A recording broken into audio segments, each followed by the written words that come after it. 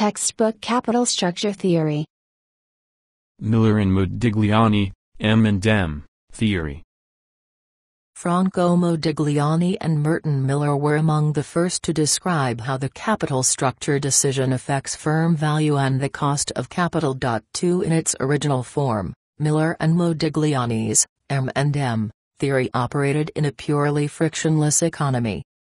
Among other considerations, this economy is free of tax, bankruptcy, agency costs, and information asymmetries. The foundation of the theory is that the left side of the balance sheet, the assets of the firm and the management of those assets, drives firm value. M&amp assert that as long as the firm is able to fund opportunities that create value, it does not matter how those opportunities are funded.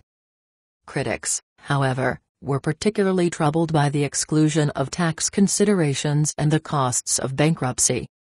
They claimed that the tax savings due to the deductibility of interest payments to debt holders added significant value to the firm. They also argued that the costs of financial distress could not be ignored since as debt levels increased, the likelihood of financial distress also increased, causing the value of the firm to decline. M&amp revised their theory to include the impact of tax on the cost of capital and the value of the firm. 3 M&amp Proposition I, which relates to firm value, states that the value of a firm will increase as debt is added to the capital structure.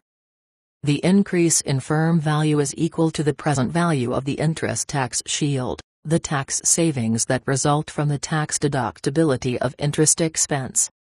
M&amp Proposition II, which relates to the cost of capital, states that the cost of capital will decrease as leverage is increased.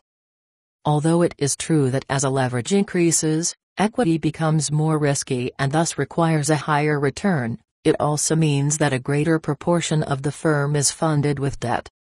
Since debt costs less and has a tax benefit, the cost of capital will decline with increased leverage, reaching a minimum when the capital structure is composed entirely of debt, at which point the WACC is equal to the cost of debt. The theory concludes that firm value is maximized and WACC is minimized with a capital structure of 100% debt.